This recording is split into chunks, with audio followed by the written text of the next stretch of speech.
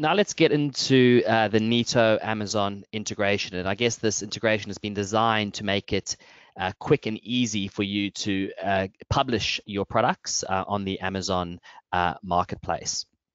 So as an all-in-one retail management platform, a core part of our offering is marketplace management, and our Amazon Australia integration allows you to effectively and efficiently manage all of your Amazon Australia information from within your Neto control panel. So with Neto, you can create and maintain your Amazon listings rather than having to log into Amazon Seller Central. You can view and manage your Amazon orders and payments and information related to those orders. And you can obviously process and fulfill your Amazon orders using the same process as your other sales channels using the same shipping options. And finally, you can really centralize your inventory management. So if you're selling on Amazon, in addition to other sales channels, your e-commerce store perhaps, or another marketplace, then you'll want to be able to manage your inventory in one place. So Neto allows you to set buffers for exactly what you sell on each channel so that you don't even or ever run out of stock. And this is really important in particular for Amazon, because you can be penalized for out of stock items, meaning your seller rating will drop and you'll be much less likely to win the buy box and ultimately be a successful retailer. But at the end of the day, it does come down to customer experience. You want to make sure that what you're saying you have in stock is always and readily available. So basically, this is what it looks like. From Amazon, you're going to have sales orders, customer information, related payments flowed through to Neto. And from Neto, we're going to push up to Amazon your product information, your stock availability. And once you do ship an order using Neto's fulfillment solution, we will push up shipping tracking information. So in a nutshell, that's what it looks like. So currently, I guess listing to Amazon is done via Seller Central, and it's been that way with Neto since Amazon launched here in Australia. And you can do this by either adding products one by one through the Seller Central control panel, and this can take a few minutes to do per product, or you can bulk upload your products via a spreadsheet into Amazon. And what I'm talking about here is products that are not yet registered in the Amazon catalog. And as you might know, if you're already an Amazon seller or you've attempted to be one, the spreadsheet can be quite complex, especially if you've got a large number of categories spread across a large number of products rather spread across a large number of categories. And the feedback that we've been getting from some of our retailers is that this process is what is preventing them from increasing the number of items that they have listed on the Amazon marketplace. So what we've done with our integration is cut this time down to around 10 minutes to register hundreds or even thousands of products from your Neto control panel in bulk. And ultimately, this allows you to bypass these complex spreadsheets or manual ways of listing and negates the need for you to do one by one product uploads. So the next part of this webinar, I guess, is going to be a live demonstration of exactly how you can set up an Amazon seller account from within Neto, and then how you can register and maintain your Amazon listings or products. So from within your, you should be able to see my screen again now, and you should be able to see an example Neto control panel. So from within your Neto control panel, you'll notice that there is a Amazon Australia link on the left-hand side. You can also add Amazon as a sales channel through our add-on store by clicking on this plus icon. If I click on into this link, you'll receive a splash page that ultimately explains the integration and how to get started. Before you do get started with integrating your Neto account with Amazon Australia, you must set up an Amazon Australia seller account, and Brittany talked a little bit about that earlier today, and you can click through that link to do that. Once you've done that, the next thing you want to do is start the Amazon Australia setup. I'm actually going to go through the wizard with you now and just show you how quick and easy it is to actually register your products with Amazon. So you'll first need to enter your Amazon seller ID and your Marketplace Web Services authentication token, and there's instructions on how to get these from your Amazon seller account. The next step will be to define some basic listing management rules. So the first question you're going to be asked is, where would you like to manage Amazon Australia listings from? So if you want to do all your management from within Neto, just leave it on that as the default. Otherwise, you can have the listings managed from within Amazon Seller Central, and we'll just manage orders for those listings. Finally, on this page, do you want to enable field value rounding? So Amazon have got limits in relation to specific fields. So for example, in Neto, you might have a product width of 12.576 meters, and Amazon might only support 2 decimal places for that. So the Neto platform will automatically round that to 12.58 meters. So if you want our platform to automatically round values to match what Amazon requires, just leave that enable field value rounding to enabled, and it'll do that for you. You can have the system not round any of your values if you choose for it not to, though. So once you've defined some basic listing management rules, you'll then define some product pricing rules. So again, you don't have to have Neto manage your Amazon pricing. You can have your pricing managed from within Amazon Seller Central, and you may want to do that if you want to use a pricing automation tool. We do have a pricing automation add-on that integrates with Neto. So if you were to use that add-on, then you would have Neto manage the pricing, and our system will automate the pricing management for you. You can also, with our platform, select which price group in Neto you want to use for Amazon. So for example, if you want to have an Amazon specific price, you can use our customer group or price group feature. You can name that price group Amazon, and then you can select that price group as the price group that you'll be using for your Amazon listing. So if you want to have a different price on Amazon than you do for your own web store, this is how you would do it. However, we would highly recommend against doing that. We believe that you should have price parity across all of your sales channels, and in fact, I think Amazon had the same feeling about that and potentially would penalize you for not having the same pricing across all your channels. You can also select whether or not you want your promotion pricing to be pushed through to Amazon. So if you have a promotion running on Neto and you want that promo price to be reflected on Amazon, again, so that you have price parity across all of your sales channels, then select this tick box. You can then define some stock management rules. So again, do you want Neto to manage your stock? You can select for stock not to be managed by Neto. So in other words, you would manage your stock in Amazon Seller Central. And then you can select whether you want all your stock or a limited quantity of stock to be listed to Amazon. If you select a limited quantity, you can define your stock limit quantity. Again, we would recommend listing all your stock. And then you can also define a stock buffer. So you may want to put a buffer of 1 or 2 items just to ensure that you do not oversell through any of your particular sales channels, which can lead to a negative customer experience. Finally, as step 5, you want to define some shipping rules. So this is where you would map shipping options that you have set up in Neto to Amazon options. So in Amazon, you'll be able to set up a standard and an expedited shipping option. And here you can map those options to Neto shipping options that you have set up, so that when a sales order is entered into your Neto control panel from Amazon, the correct shipping option is selected. And finally, you can define your handling time. So this is the number of days between receiving an order for a customer's products and the time it takes you to ship it out.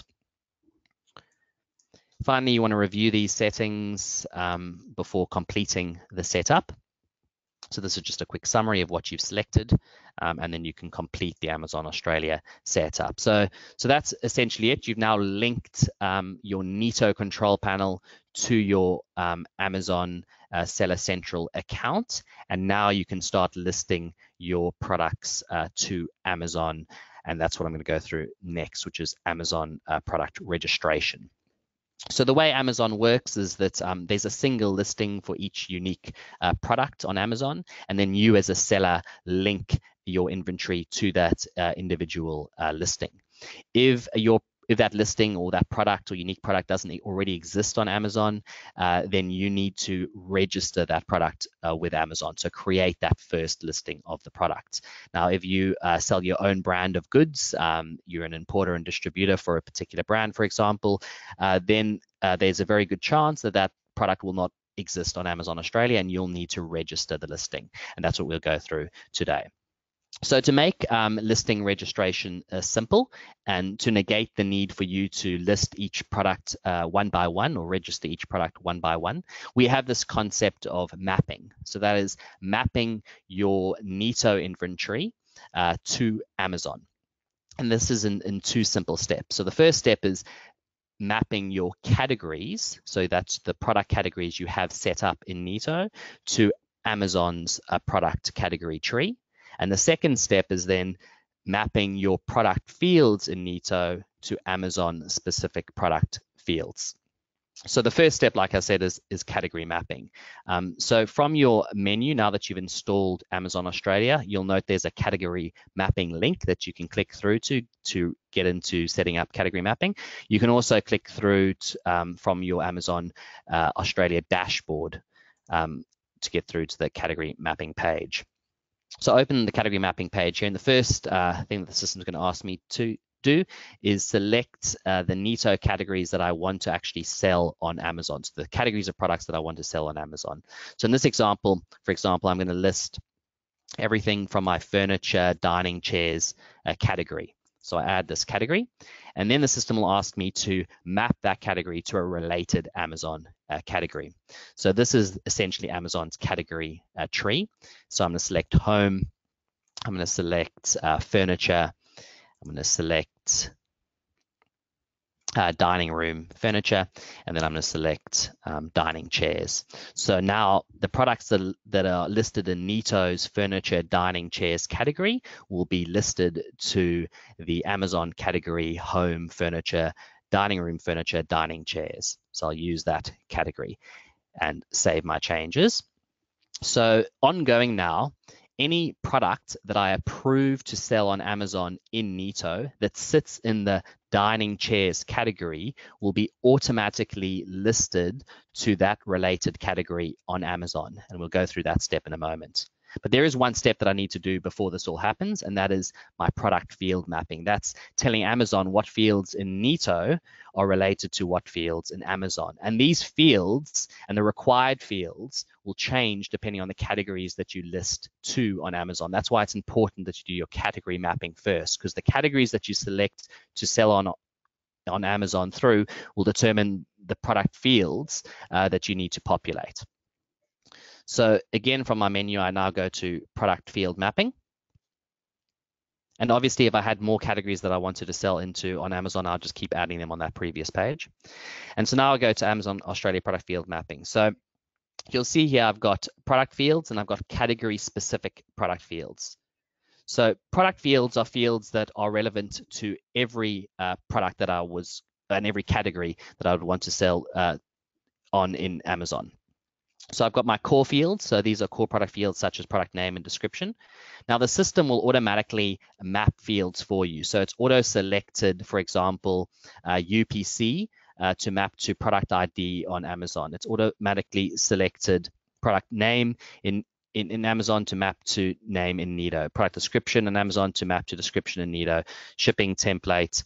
I can also select a specific Neto field if I want to define a specific shipping template on Amazon, which is not required.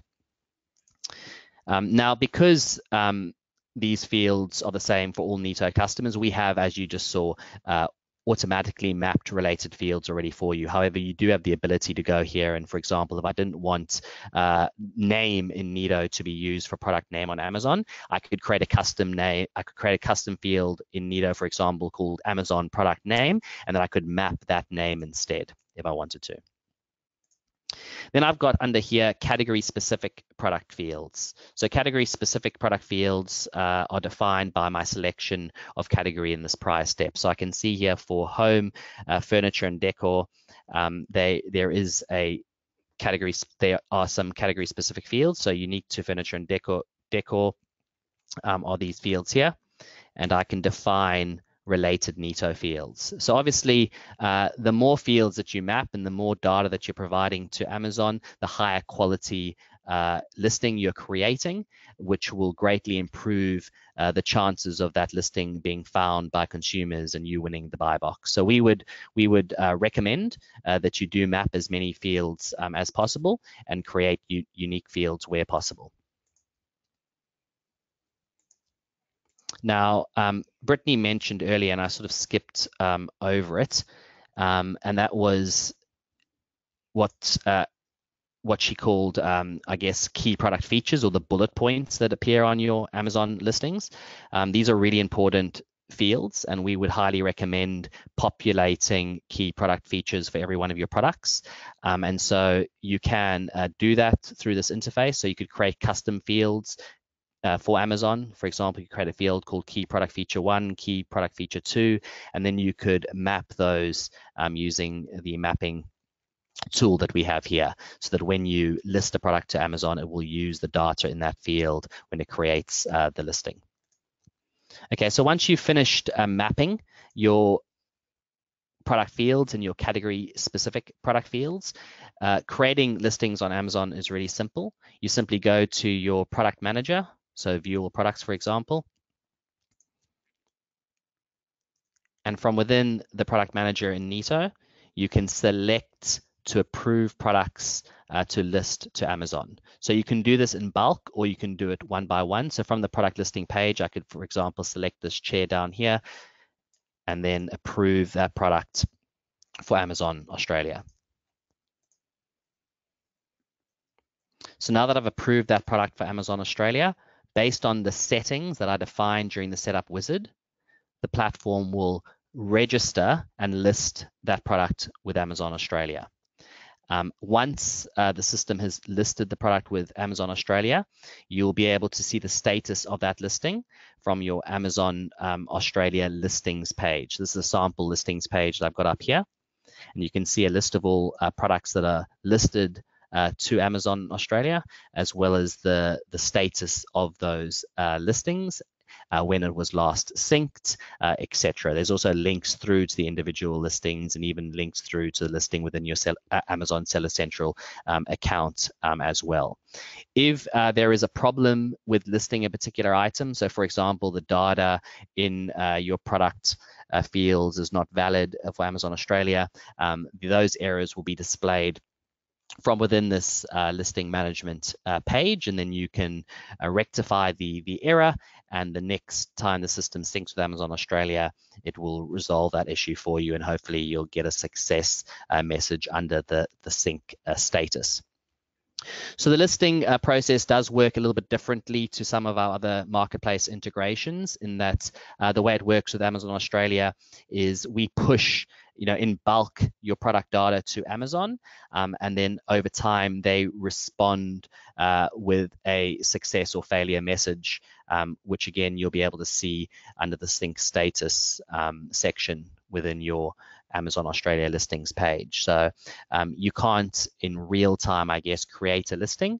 Instead, the system will in bulk push listings, and then in time you'll get a response from Amazon to whether or not that product was successfully registered or not.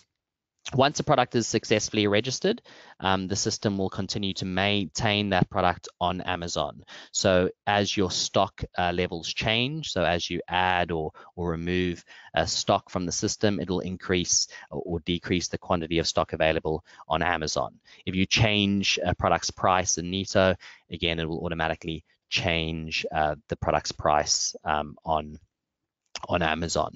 And like I said earlier, when a sale happens from within your Amazon account, that sale will be automatically pushed into your control panel, and you'll be able to pick, pack, and process that sale directly from within Neto, as you would any other sale for any other channel, using the same shipping methods that you would for other channels. And once you ship the item, Neto will push up the shipping status, the tracking information to Amazon, who will then notify the customer of the shipment status.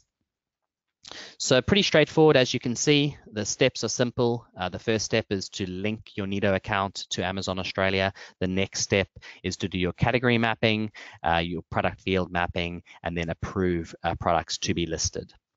I did mention that you can approve products in bulk or one by one through the product interface. Probably also worthwhile mentioning that you can also bulk import changes to a product's approval status. So if you want to approve all your products at once to be listed on Amazon, you can import a CSV file or an XML file to approve them in bulk. You can also do this through our API if you choose to do so.